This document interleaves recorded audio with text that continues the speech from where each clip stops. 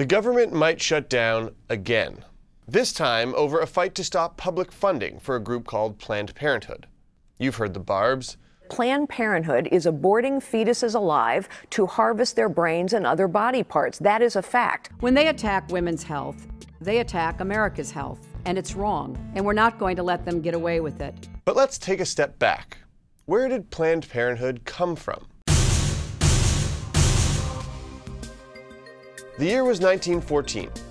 The world was about to devolve into its first eponymous war, one.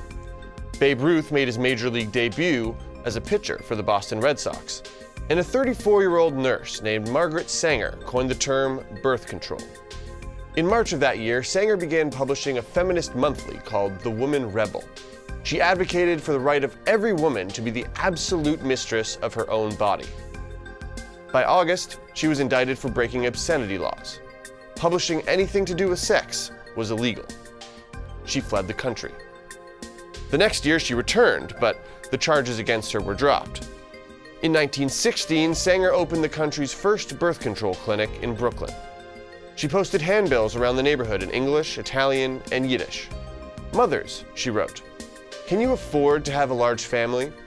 Do you want any more children? If not, why do you have them?" 10 days later, the police shut down the clinic and arrested Sanger. She spent 30 days in prison. But Sanger appealed the decision, and both won and lost. Though the court upheld Sanger's conviction, they also ruled that doctors could provide women with contraception. In 1923, Sanger opened the country's first legal birth control clinic. In 1939, the League merged with Sanger's Clinical Research Bureau to become the Birth Control Federation of America. 3 years later, the Birth Control Federation of America changed its name. The term birth control, which Sanger had coined 28 years earlier, was deemed too radical for the new conservative constituency. Sanger objected, strongly, but she was on the outside. In 1942, the group became the Planned Parenthood Federation of America.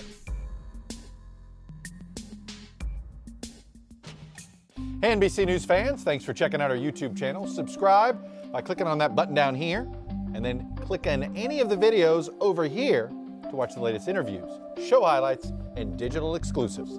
Thanks for watching.